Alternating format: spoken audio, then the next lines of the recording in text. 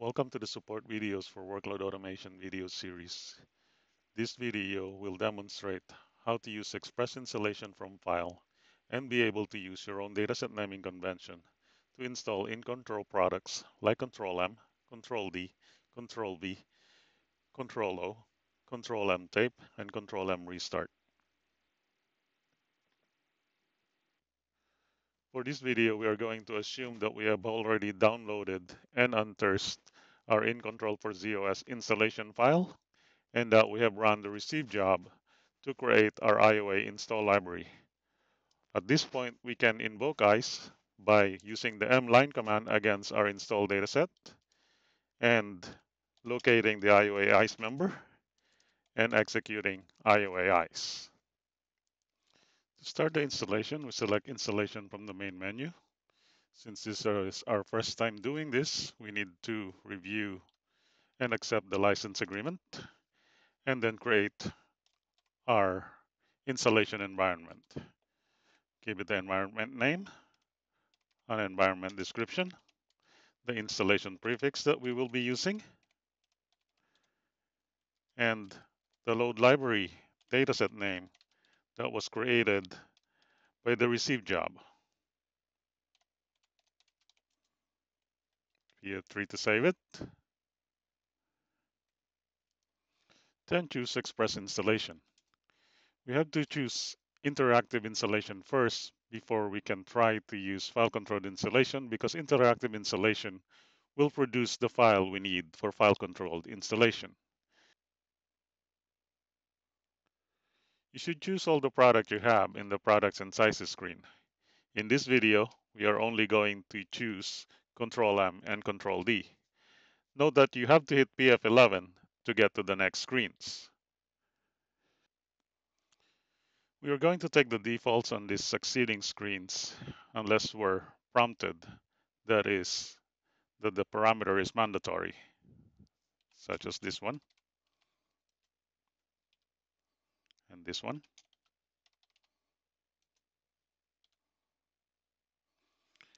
When we're prompted whether we want to continue, we want to choose F to save the file. This will create our installation file so we can use the express installation from file.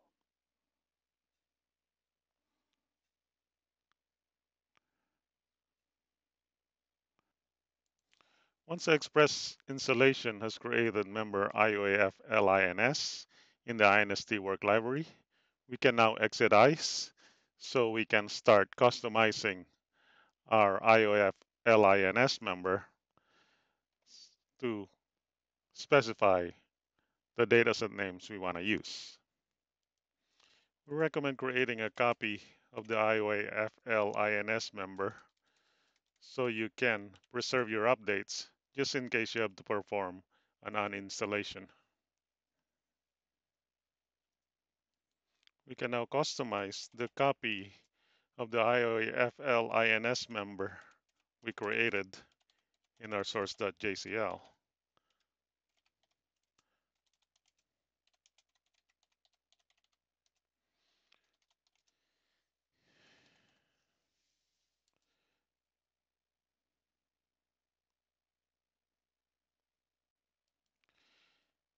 If you want to implement your own dataset naming standards, for example, you can issue an XO semicolon F, the ILPref A that you specified,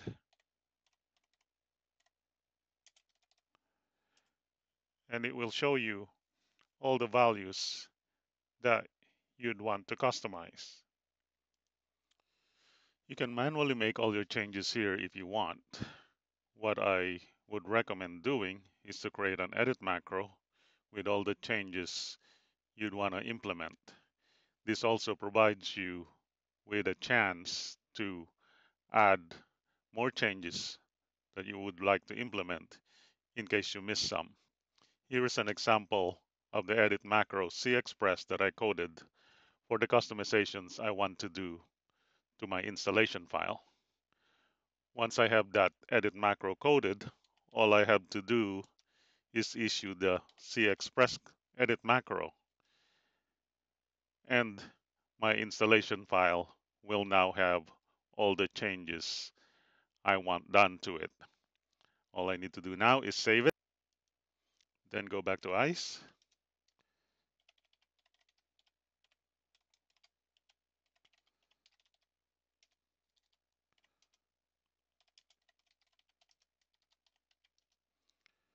and choose installation again, express installation again. We are going to use file controlled installation this time and provide it with our customized IOAFL INS member. Say yes to continue and hit enter.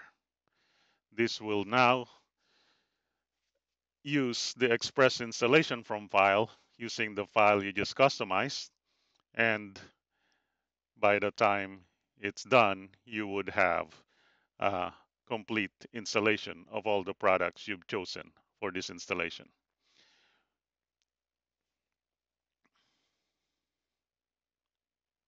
This could take 15 minutes or more, so grab your cup of coffee and do something else.